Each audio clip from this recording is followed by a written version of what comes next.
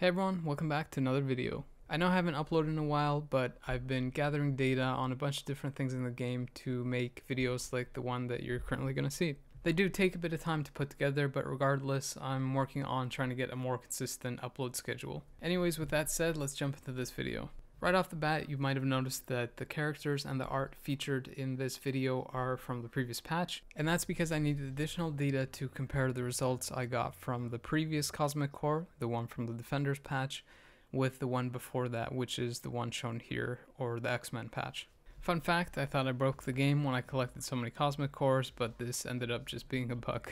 Anyways, the purpose of this video is to give you an idea of the cost breakdown for the Cosmic Core event if you're going for the most ideal rewards. What do I mean by most ideal rewards? Well, I'm referring to the ones that are kind of rarer to get than the other ones in the list. You can see all the options here, but if you kind of want to maximize your results from the Cosmic Core, you only want to go for specific options from this list. If you're willing to go for these options and spend the extra crystals, the ones that I would recommend are the Essence of Dimension, the Titan component packs, obviously any of the CTPs, including the new ones that were added, as well as the Mythic card. Now what you pick obviously depends on where you are with your roster and building your account, but in terms of the best items that you can get from the Cosmic Core, these are the ones to aim for. Previously I would have said that the CCF is a good pick as well, but since we have Mephisto now and Null, and they provide guaranteed CCF drops, it's not as good of an option as the other ones. If you wanted to reduce the crystal cost of the event further,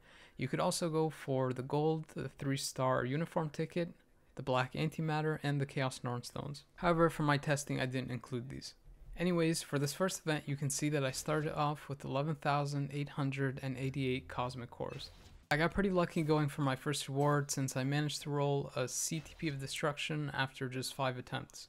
This equated to 375 crystals spent for this reward, and as you can see on the screen, I included the multipliers for the Cosmic Cores to acquire this reward, which in total ended up being 2,145 Cosmic Cores. You can see I got pretty lucky on the second reward as well, since I only got it after one roll. So this obviously cost me 75 crystals, since that's the base cost for one roll. And to unlock the reward, it cost me 1,275 Cosmic Cores. Unfortunately, the third attempt wasn't as lucky since it took me 9 rolls to get the reward that I wanted, which was a Mythic card chest. As you can see, the crystal cost to get this reward was 675 crystals, and to actually unlock it was 1,540 Cosmic Cores. 5 attempts later, I was able to get the next reward, which was Essence of Dimension. This equated to 375 crystals and a total of 1,830 Cosmic Cores. Unfortunately, the fifth reward was the worst one to roll, and sadly it took a total of 10 tries to get Essence of Dimension. And if it wasn't bad enough that it cost 750 crystals to get this reward, I also didn't get any 3x multipliers for the Cosmic Cores, so it ended up costing 2,485 to unlock it too. Luckily, the last roll wasn't nearly as bad as the previous one, and only took 3 tries for the Mythic comic card. So for 225 crystals and 2,017 Cosmic Cores, I was able to unlock the final reward. Funny enough, I finished off with a 3x multiplier at the very end, which didn't matter because I only needed one.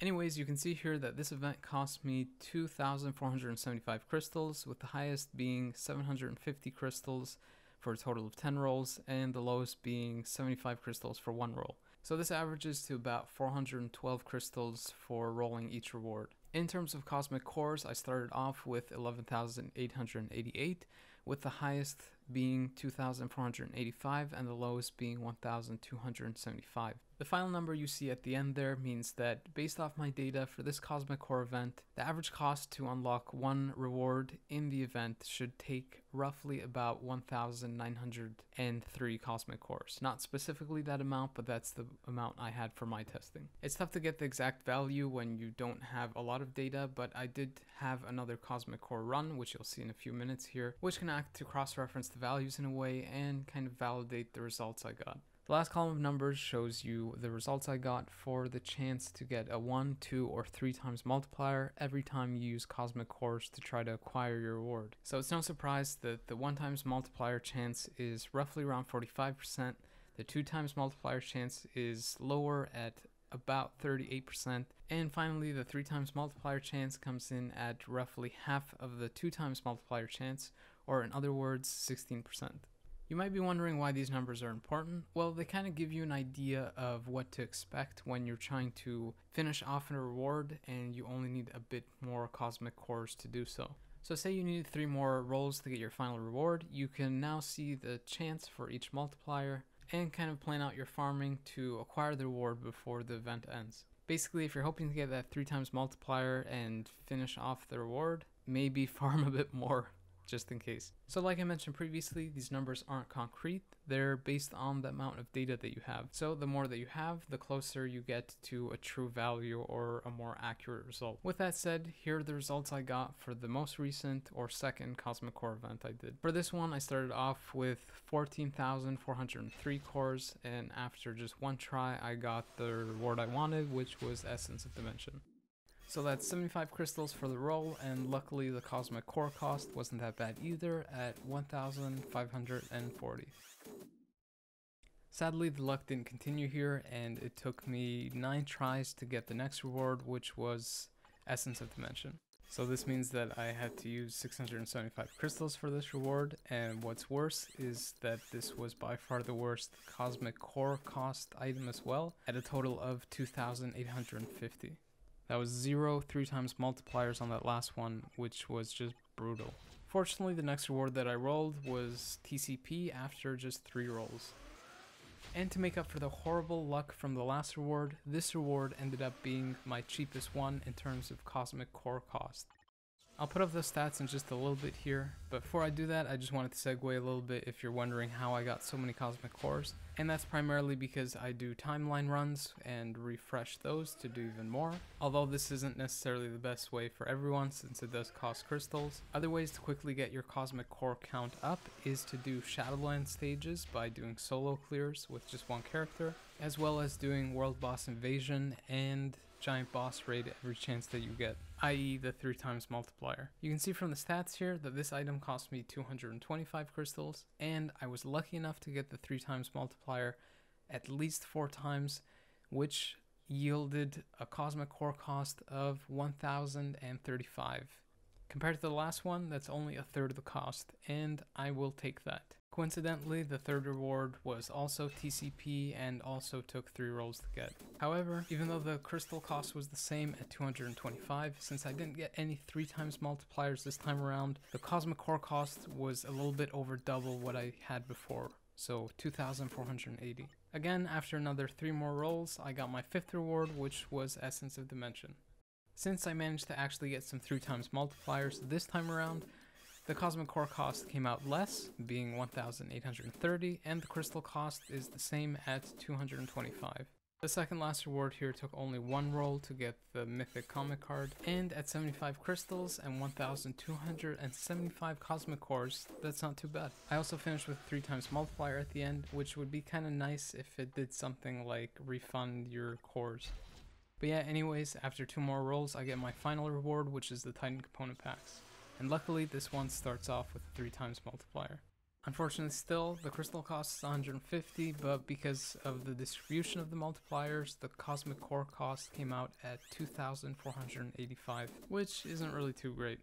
So here are what the stats look like for the second cosmic core event. You can see that this time around, the crystal cost came out to a total of 1,650, which ended up being about 800 crystals cheaper than the previous event, even though I managed to roll 1 extra reward at 7 instead of 6. Unfortunately, I obviously didn't get any CTPs in the second event, but that's kind of besides the point. The highest cost reward this time around was 675 instead of the 750 from the previous one, and the low remained at 75 crystals or the 1 roll. The average was 236, which means that every reward in this event cost roughly about 236 crystals. Compared to the results from the last event, that's roughly about 200 crystals cheaper.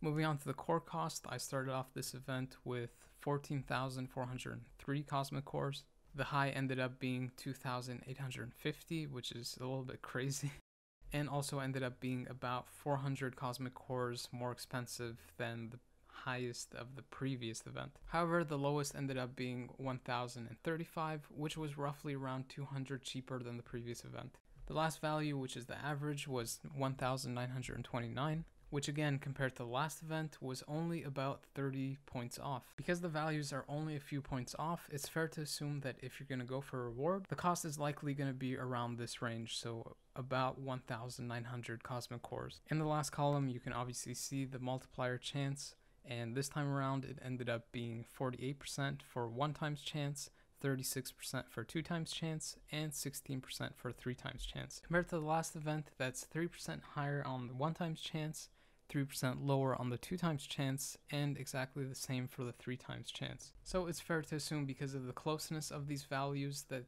these percentages aren't too far off from what the actual probability is. If you're wondering what the final values of everything was, I included them in this final stat sheet. You can see that the total cost for going for this particular rewards was 4,125 crystals, with the average being 324 per reward. The rewards in question were a CTP of Destruction, 3 Mythic cards, 900 Essence of Dimension, and 450 Titan Component Packs.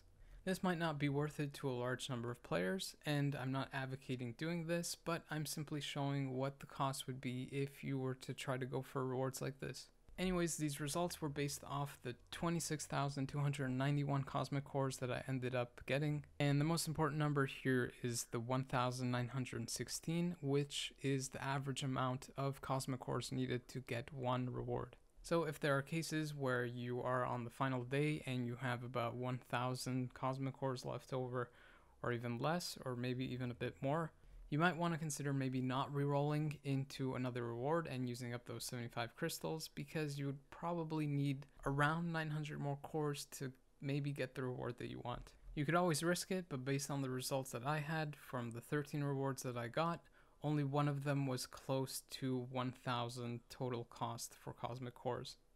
The final column shows the probabilities that I got based off my data set again, but the probability, or the true values of the probability, are really dependent on the scale of data that you have, so you can take those with a grain of salt. Anyways, this is nearing the end of the video, and I thought this might be a little bit more interesting than me just showing the results I got for the Cosmic Core event. Hopefully this information gave everyone some insight on the costs for going for certain rewards, as well as how to plan around that final day to get that last reward, or not, depending on the cost. If you preferred this kind of video more than me just showing the results I got from either an event or opening certain boxes, then please let me know in the comments. Also, if you found the video entertaining or maybe the information useful, you could consider liking or subscribing. I have more content like this coming, and it obviously helps my channel grow, but that's up to you. Anyways, I'm looking forward to the patch that comes out next week and testing and making videos for that.